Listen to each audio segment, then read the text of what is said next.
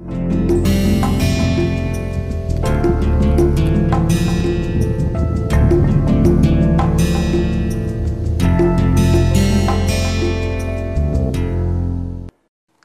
to lecture 2 of thin film deposition module. In this lecture, we will learn about vacuum technology. In the previous lecture, we had discussed why is vacuum required for thin film deposition. To recap that, there were two reasons that we discussed.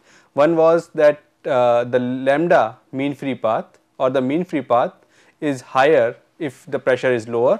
So, we create vacuum to lower the pressure such that the mean free path of gas atoms is larger.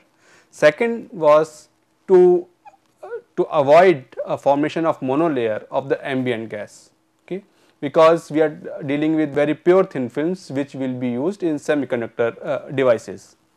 Okay, so purity is of essence here. Okay, so we want very pure material and we do not want any of the ambient gases to get deposited on our surface or the substrate during our thin film deposition process. So, these two things are very important. Okay. So, remember sometimes in some of the thin film deposition techniques we will introduce some gases. We want to do some deposition in the presence of some gases, but first we take out any unwanted gases which is air, nitrogen and oxygen, and then we introduce in our deposition system a very pure gas that we want. Okay. So, vacuum is still very important even if we do not want to do our thin film deposition process under vacuum. Okay. So, let us move forward and learn about how we create vacuum. Okay.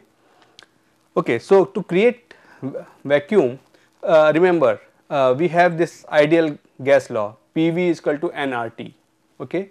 So, if the volume of our chamber or the vessel is fixed and temperature is fixed, to lower the pressure we need to reduce N. N is the number of atoms or number of molecules of the gas. Okay. So, we need to take out gas from our chamber to reduce pressure. Okay. Before we go and learn about different types of vacuum pumps and how to create vacuum, let me introduce to you some of the definitions. First one of this is throughput, Q. So, the throughput is defined as the quantity of gas, you can say volume of gas at known pressure that passes through a given plane in known time. So, if I am passing some gas through a plane in known time, how much gas has passed through is the quantity throughput. Now, this is we have defined as volume of gas at known pressure. Okay. Why is that? Because gas will occupy any volume that you keep it in, right. So, volume is not the exact measure of the quantity of gas. Volume into pressure P into V is the quantity of gas. So, throughput can be defined as Q is equal to change in volume at a fixed pressure, or you can also write as constant volume dP over dt. This is my throughput. Okay. Now, the second definition is conductance. Conductance is defined as the ability of an object or system to transport gas between two pressure regimes or two pressure regions. Suppose I have two chambers or two vessels connected through a pipe, and one of these is at P1 and another one is at P2. Then it is very intuitive to know to guess if this pipe in between has larger diameter, then more gas can pass between these two vessels to equalize the pressure, or because the gas will always flow from higher pressure to lower pressure. So, if P2 is greater than P1, then my gas is flowing in the left direction in this pipe of conductance C. Okay. If the diameter is large, the conductance would be higher and more gas can pass through. So, conductance is defined as throughput divided by change in pressure. Okay.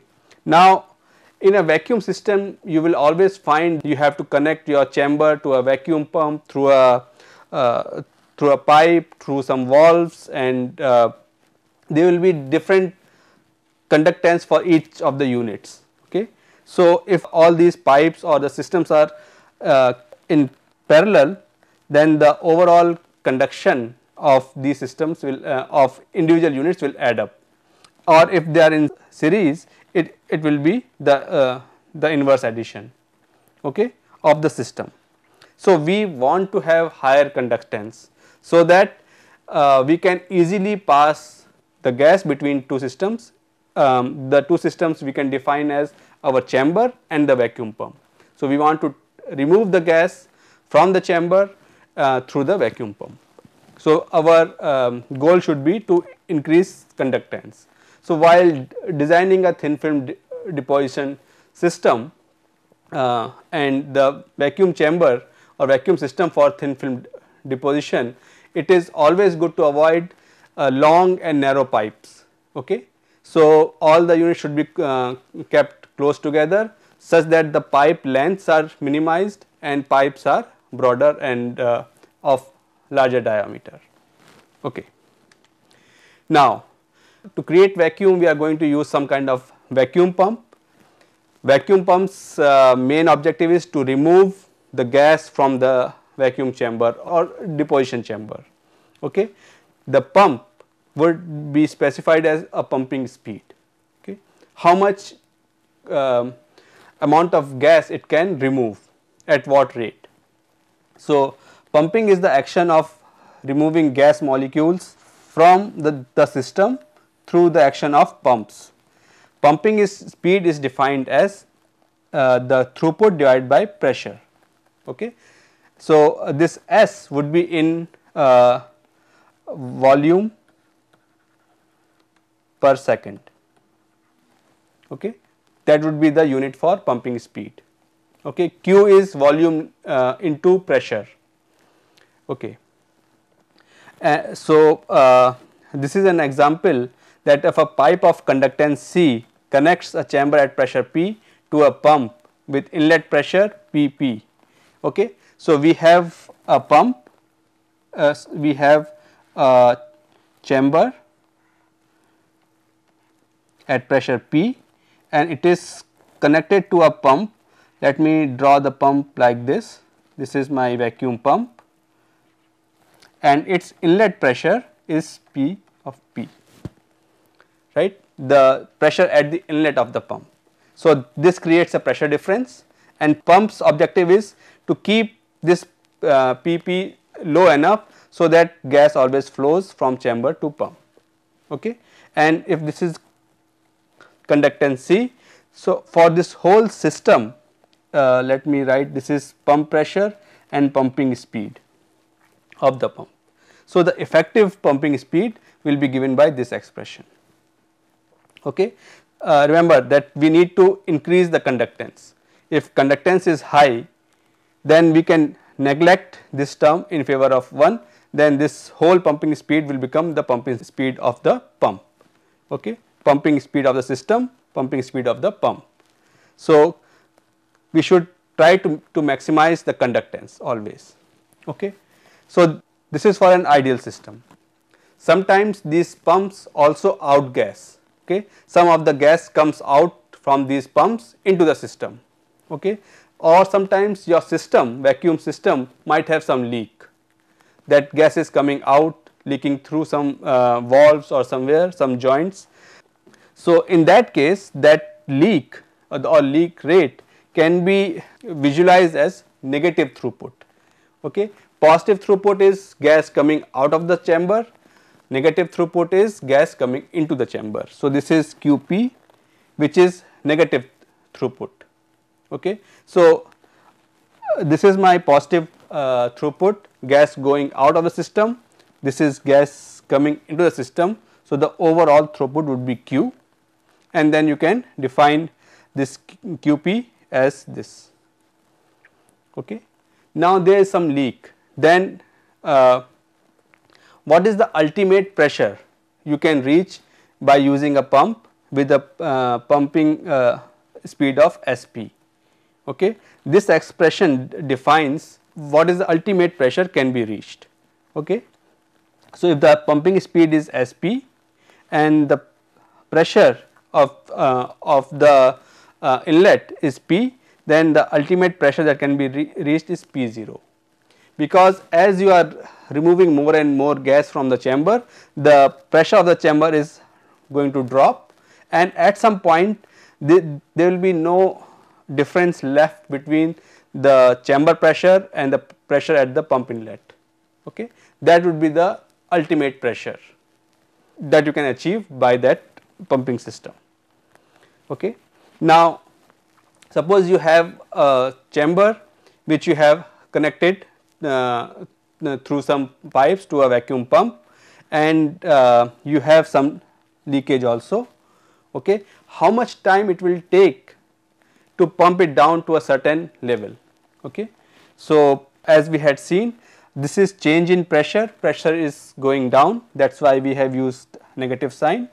Volume is constant, dP by dt is the throughput of the pump, and this is the throughput of vacuum pump minus leakage.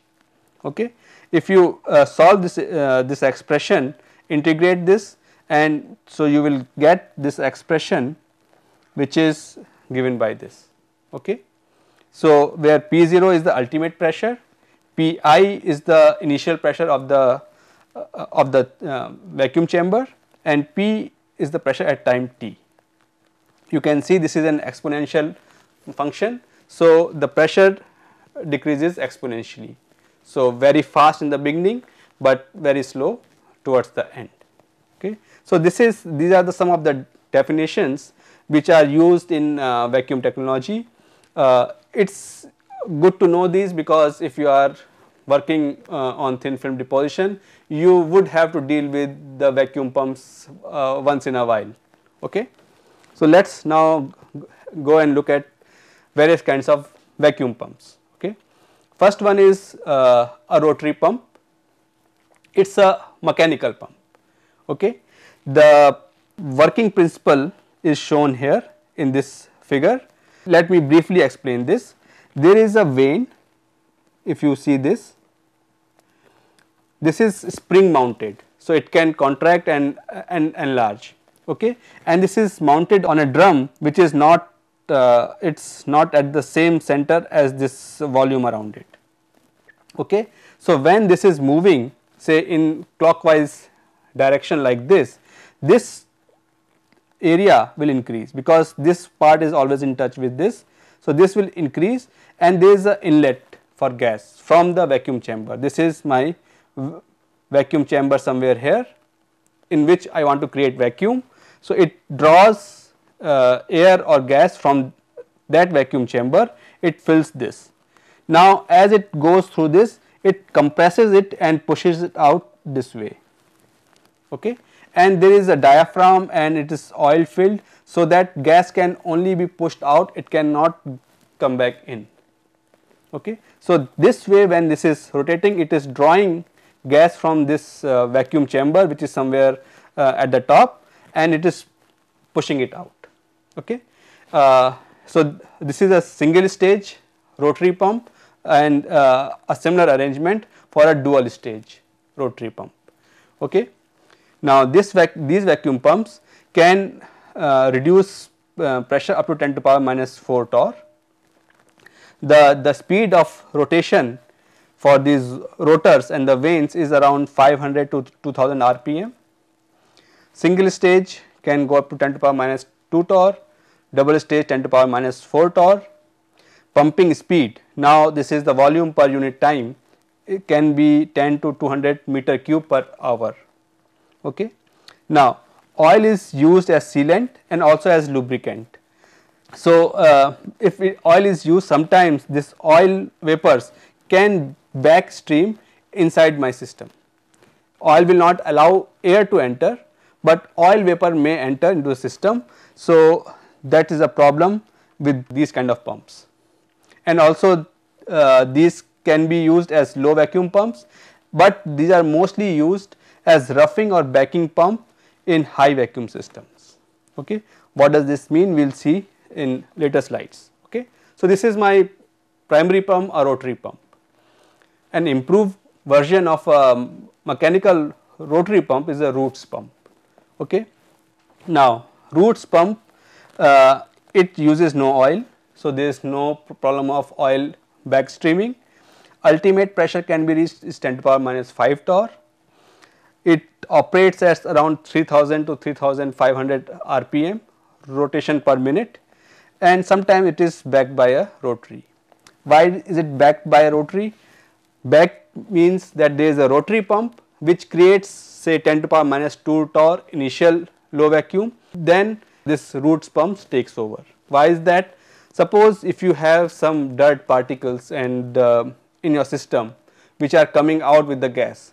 So, they are handled by rotary pump very efficiently, but Roots pump, the way it works, it will those dust particles or some larger particles may clog Roots pump. So, it is good to have a rotary pump as a backup pump. In Roots pump you see there are two dumbbell shaped rotors which rotate in opposite directions. Okay. So, as it is in this position, my vacuum chamber is somewhere here, vacuum chamber. Okay. It draws air or gas from that, and as it is rotating it passes it to this side and it pushes it out. Okay. That is how it creates vacuum in the vacuum chamber. Okay. A similar principle, but these are very finely designed or matched pieces such that we have to avoid any dust or particle coming in and getting lodged in between. Okay. So, this is about Roots pump. The third type of pump is diffusion pump, and a diffusion pump can go up to 10 to the power minus 10 torr. Okay. It is backed by a rotary or Roots pump for the similar reasons that we do not want the initial our good pumps to handle the bulk of the gases. So, first we want to remove the bulk of the gases or which may have some particulate matter, dust, etc. by Roots or rotary pump. Then we pump switch on the diffusion pump, so that the load on this diffusion pump is less. Okay. Pumping speeds can be very high, up to 20,000 liters per second, and again, so these have a problem of oil backstreaming. Why? The way the diffusion pumps work is that there is a oil which you heat and you pass upward through a specially designed nozzles, and these oil vapors come out as jet streams. Okay. When the oil vapors are coming out, these atoms or molecules of oil will impact the gas atoms. Okay. And by momentum transfer, because they are have a direction downward direction, they will give the momentum to these in the downward direction. Okay.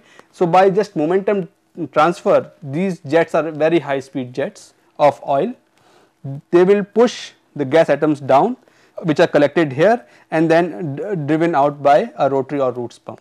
Okay. Oil is cooled down and recollected and heated up again. Okay. So, this is how a diffusion pump works, but because of oil backstreaming, these are not used in semiconductor industry.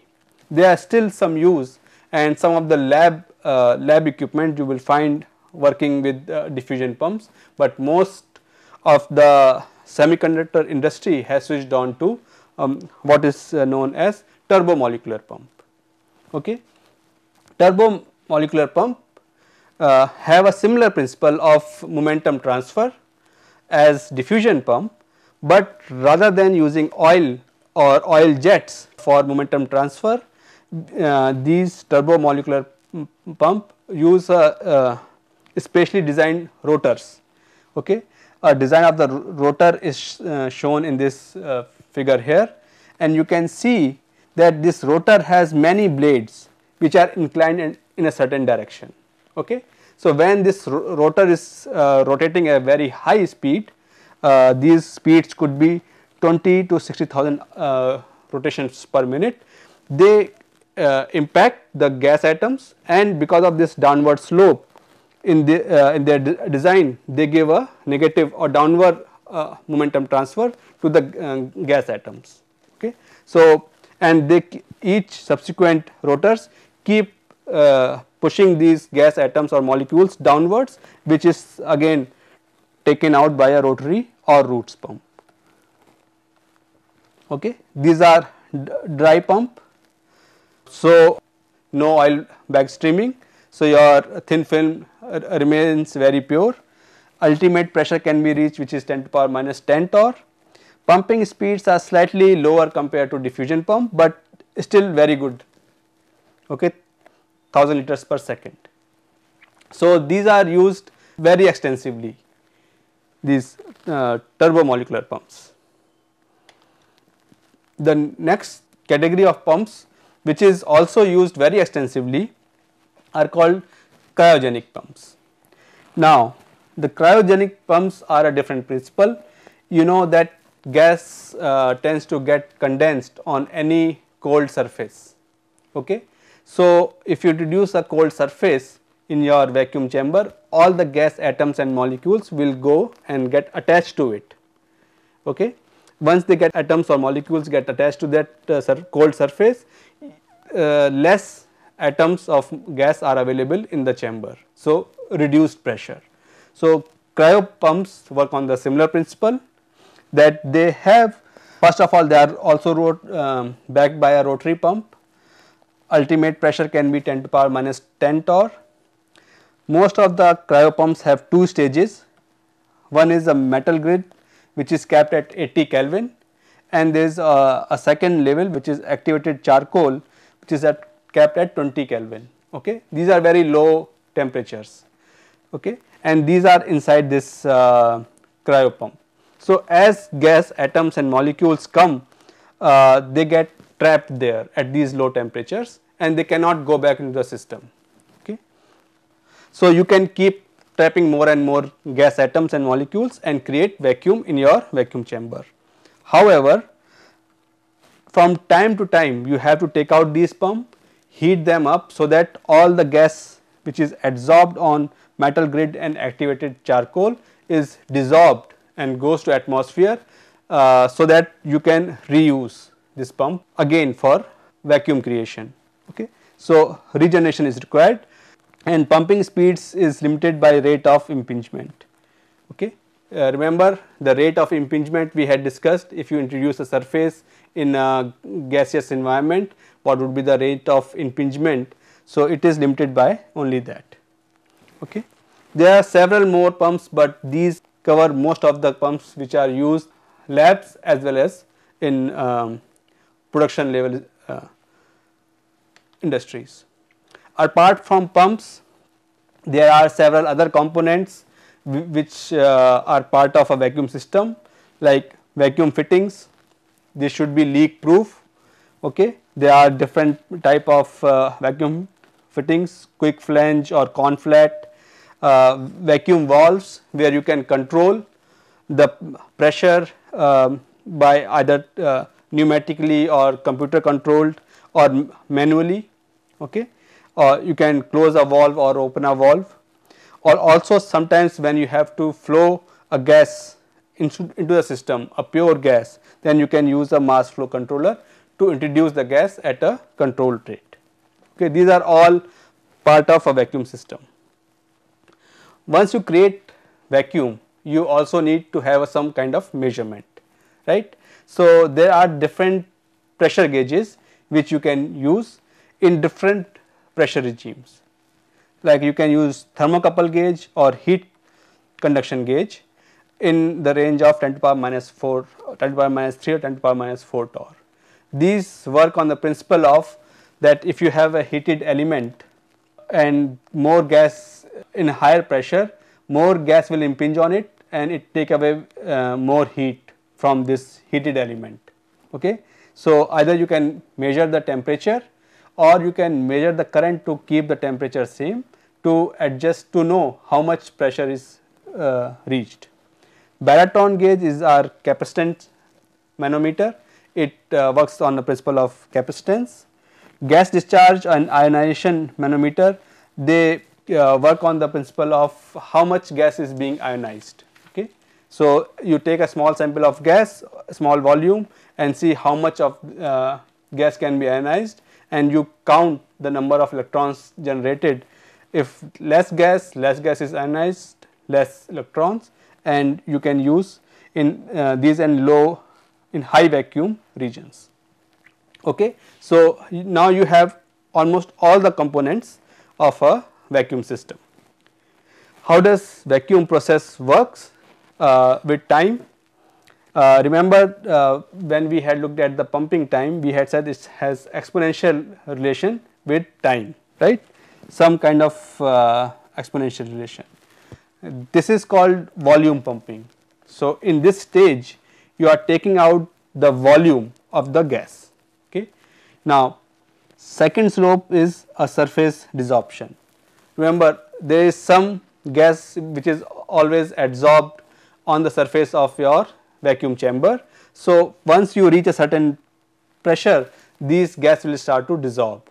Okay. Then your pressure keeps going down. At certain point, the diffusion process will take over. So, this diffusion is gas diffusion through some joints somewhere in any curved surfaces. So, any tapped gas will diffuse out, and the limitation here is permeation. Permeation means gas coming inside the vacuum chamber from outside through permeation through the chamber wall. Okay. It could happen, and that rate is around 10 to the power minus 10 Pascal. Okay. To go below this, you need to have very specially designed material for the chamber to stop permeation at this level. Okay. And it takes very long time. Okay. One more point before we close our topic of vacuum technology. See this figure here. Okay. It shows that there is a clean and there is a fingerprint curve.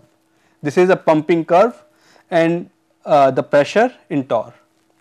If you see that with clean, you in 10 hours you get to 10 to the power minus 2 torr. I am not sure, but at this level. So, this is not visible here, not clear, but you reach this level.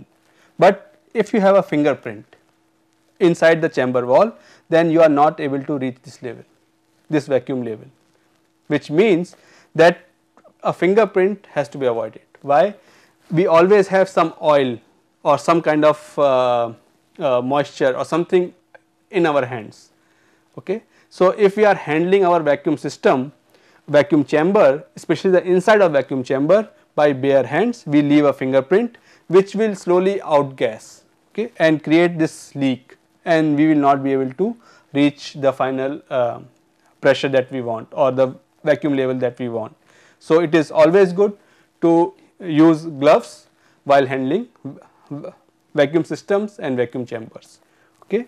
With this, I will stop our discussion on vacuum technology. In the next lecture, we will start discussing about thin film deposition methods. Thank you.